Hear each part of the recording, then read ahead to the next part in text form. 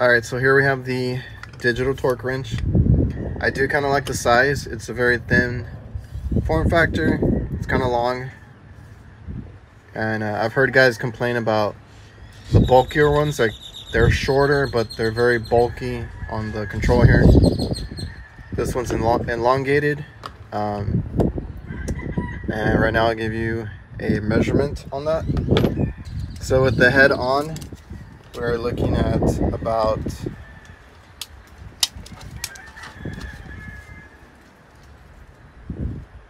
pretty much 18 inches right on the dot. And then at the widest area, we are about 1.5 at the most.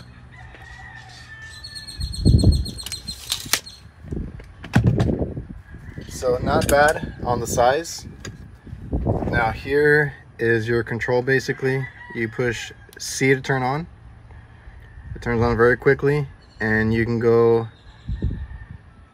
real time. There's a little T up there, or peak.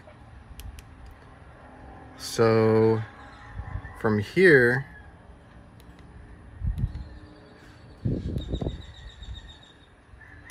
we have Newton meters, inch per pound, foot per pound, and kilogram centimeter. I've never used or seen that one, but it has it. And then you can set, I believe, yeah, you can set, you can have a preset thing on this. So when you go in here and you want to do a certain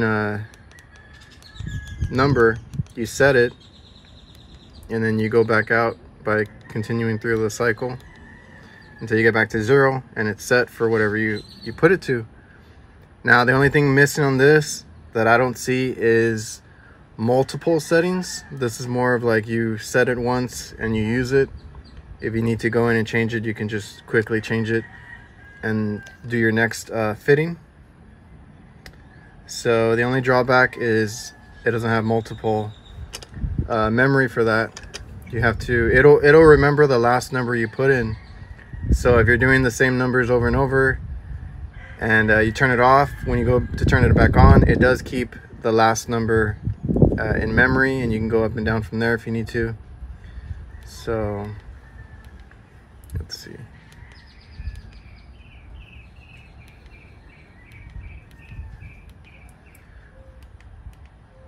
I don't know, we'll set it to something real quick and then we'll try it out. All right, so let's see how we can try this out. So I got a flare fitted dryer here, and then we got a little flare fitting. So we put this on. Now you can use it for any flare fitting you need. If you want to make sure you're not gonna have a leak, it's torqued down correctly. I would see this very important on mini splits. Mini splits are a thing, super popular right now. So if you guys are doing mini splits, you definitely need a torque wrench. Keep your flares from leaking. That's one of the biggest issues with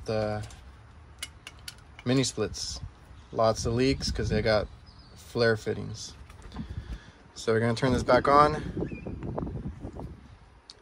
and I already have it set to about 8 foot per pound. So we're just gonna go with that. I don't have any specs on me right now. We're just trying it out. So basically,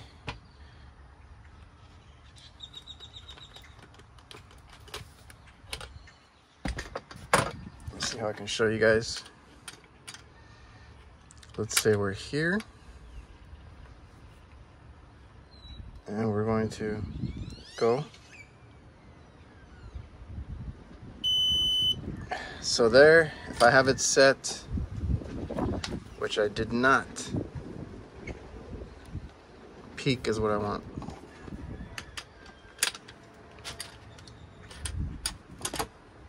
Okay, let's try that again.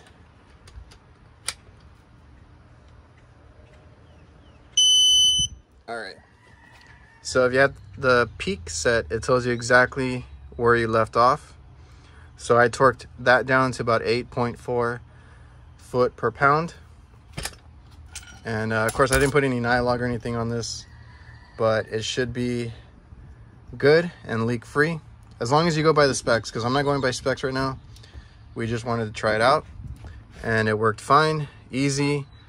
What I like about this one is it's quiet basically until you reach the set point. Then it gets a loud beep and then it gives you a red light indicator. So pretty straightforward, very easy to use.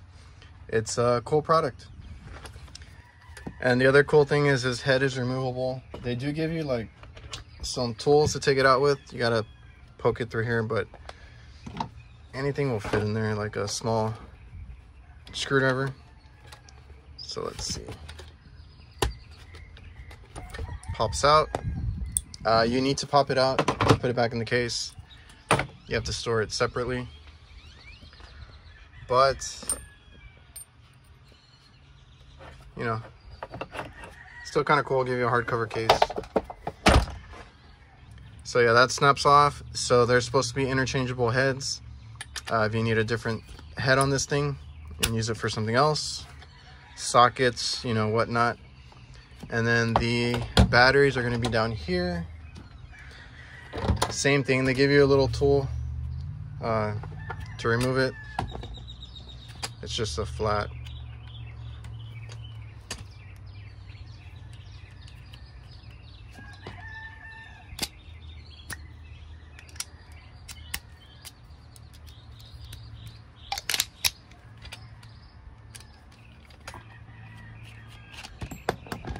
But just use a screwdriver.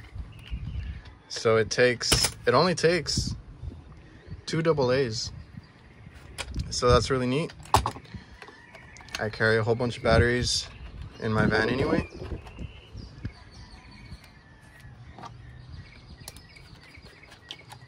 All right guys, so this is gonna be made by Anbull. That's the brand on this. It's gonna be right there. So if you guys are interested, I'm gonna leave a link for this. Now, it took me a while to make this video. They sent it out to me a while back to try it out. And at the time of shooting this, they apparently have sold out, I think. But I'm gonna talk to them. Hopefully they still have it around. If you guys are interested in the product, I will leave a link, like I said. And it's off Amazon. And I don't know, it's a cool size. It's kind of long, but I think that's good for leverage. Good to get in spaces. That end right there is pretty good for that. Like I said, some guys have told me or asked me about it because I posted like a picture of it when I got it in. And they were wondering about the size, so that's why I measured it for you guys.